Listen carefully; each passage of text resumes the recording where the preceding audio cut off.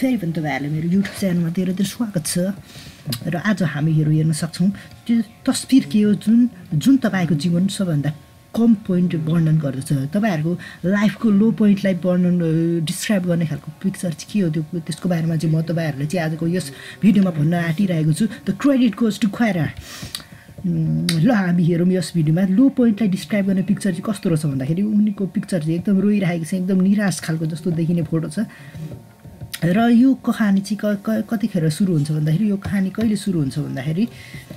लो point describe गर्ने here's my story starting in 2018 देखि सुरु भएको यो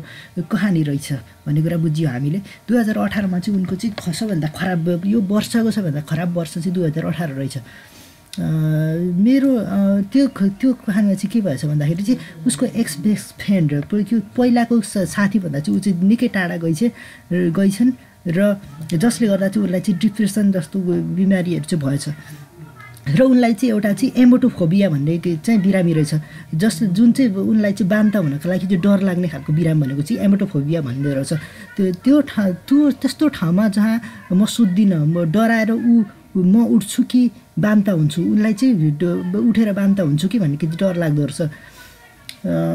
जुन चाहिँ उसको चाहिँ चिन्ताबिन्दुको नियन्त्रणभन्दा पनि बाहिर रहेछ र उनीहरू चाहिँ आतङ्ककारी आक्रमण हुन्छ कि भन्ने कि डराउँदो रहेछन् एक दिन चाहिँ ऊ चाहिँ सुतेको रहेछ त्यतिखेर चाहिँ के भएछ भन्दाखेरि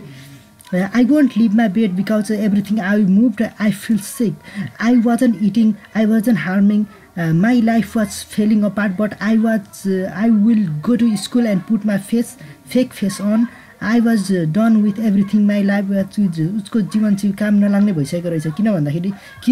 चाहिँ ऊ चाहिँ आफूलाई चोट पुर्याउँदै रहेछ ओछ्यान छोड्ने म किनभने हरेक चोटि चाहिँ ओछ्यानबाट छर्दाखेरि चाहिँ ऊ बिरामी हुँदो रहेछ उसले चाहिँ खाएको रहेछ उसलाई चाहिँ त्यस्तो भएको रहेछ चाहिँ त्यस्तै गर्दाखेरि चाहिँ उसले चाहिँ बाँच्नको लागि चाहिँ सङ्घर्ष गर्दा चाहिँ उसले चाहिँ सबभन्दा खराब अंशलाई चाहिँ पार गरिछन् केही थेरापीहरूको सहयोग गरेर चाहिँ लिएर चाहिँ ती केही पछि केही थेरापिस्टहरूको चाहिँ सहयोगले चाहिँ 2018 पछाडिको दिनहरूमा चाहिँ अनि त्यसपछि प्यानिक एट्याकहरू पनि निको हुन थालेछ अनि त्यसपछि बिस्तारै डिप्रेसन पनि निको हुन थालेको रहेछ र उसको स्वास्थ्यमा चाहिँ सुधार भइरहेको रहेछ र बाइपोलर डिप्रेसन इमेटोफोबिया जस्ता के रोगहरू सबै थोक निको भएछ र बुम 2019मा चाहिँ उसलाई चाहिँ सबै रोगहरू चाहिँ निको भएछ अनि त्यसपछि 2019को समय भनेको चाहिँ उसको लागि चाहिँ एकदम बिन्दासको समय रहेछ किनभने उसलाई चाहिँ सबै रोगहरू निको भइसकेको रहेछ सबैभन्दा ऊ सुतिरहेको रहेछ खाइरहेको रहेछ अनि त्यसपछि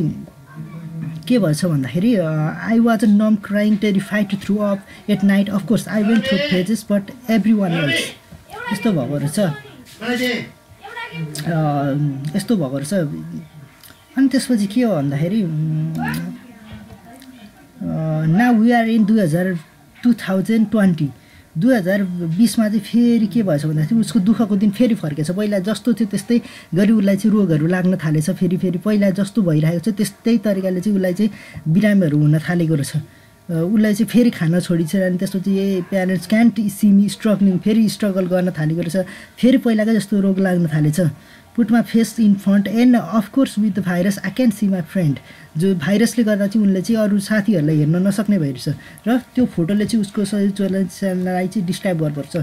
म चाहिँ लिटल बिट ब्याड एट इङ्ग्लिसमा चाहिँ अलिकति कमजोर छु त्यही भएर मैले राम्ररी यो पढ्न सकिनँ तैपनि तपाईँहरूले चाहिँ आजको एपिसोड मन पर्यो भने तपाईँहरूले थम्सअप दिन सक्नुहुन्छ आजको लागि यति नै धन्यवाद